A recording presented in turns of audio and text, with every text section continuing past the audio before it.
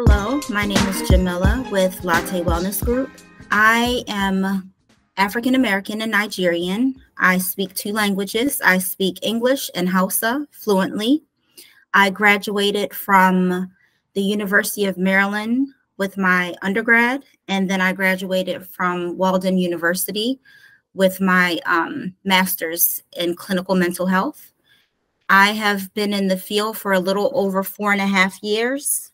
I mainly work with adults, teens, and a little bit of our older population, typically with people that struggle with anxiety, depression, trauma, and substance use issues. My love for mental health therapy started when I was in high school. I was introduced to a teacher that had a doctorate in psychology, and he fascinated me. Not only was I fascinated by him, but I started to see a need within myself, within the community, within people that look like me. And as I got into the field, I really started to see that there was an alignment of what I thought was needed and what is needed. I just love what I do. I don't know. It feels good to sit in front of somebody, to have them talk to you. And it's an honor to have somebody trust you with their life. You know, like that, there's no greater honor, like having children. Yes. Right. But like to be able to sit across from somebody and have them trust you and tell you the things that they don't even tell people that they see on a day-to-day. I don't know.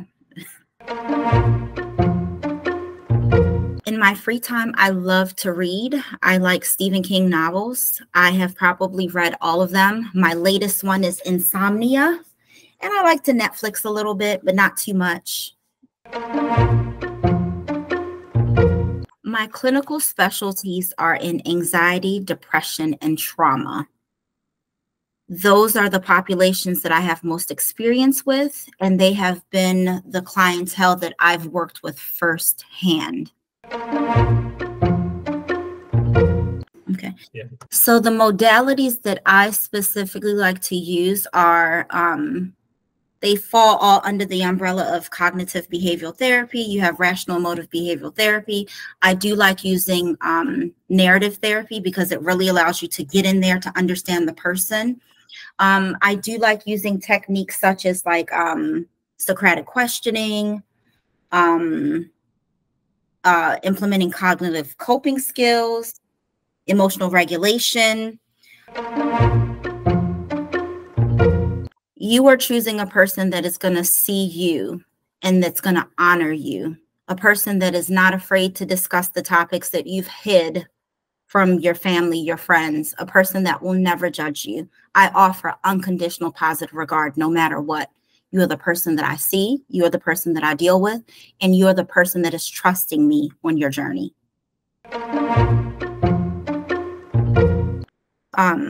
3 books. I really enjoy the Breaking the Habit of Being Yourself by Joseph Dispenza.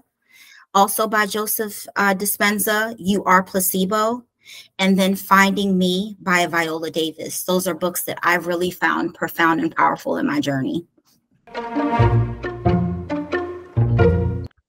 I have worked as a school-based counselor for about 3 years, servicing high schools, middle schools, and I've also worked as a clinic-based clinician, working with older adults, teens, and adolescents.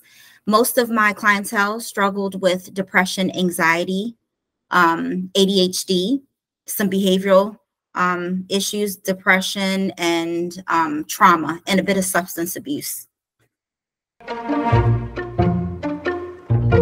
What I enjoy most about being a therapist is watching my clients step into themselves. I enjoy watching the journey and that moment of realization that, wow, my value, my worth, none of these things are negotiable.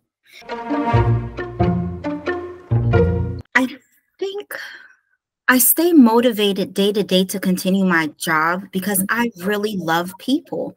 I love watching people grow and recognize their growth. I also practice self-care. I take care of myself. I realize when I don't have mental capacity to do something, and I implement boundaries. The same strategies that I have tried and tested are the same strategies that I try to teach my clients. Assessing client progress, a lot of it is based on self-report and therapist observation. So I typically tend to like to set small goals, which are attainable, achievable for the clients. If you can achieve a small goal, then you feel accomplished. So the goal is to have a client feel accomplished, let them tell me how they feel like they're doing, and then throw in some reflective questioning.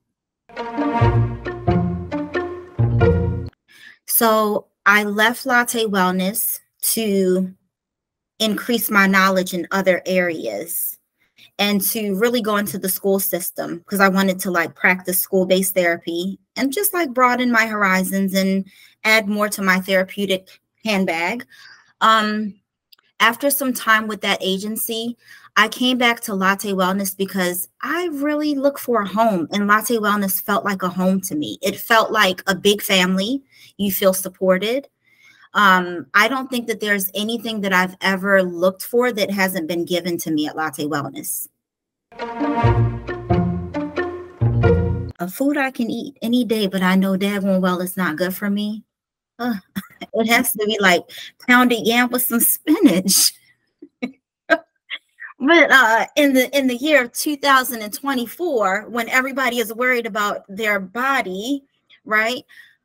I don't know. Like my go-to is like maybe some pepper soup. I enjoy pepper soup, pounded yam with spinach, maybe a little farina with okra soup.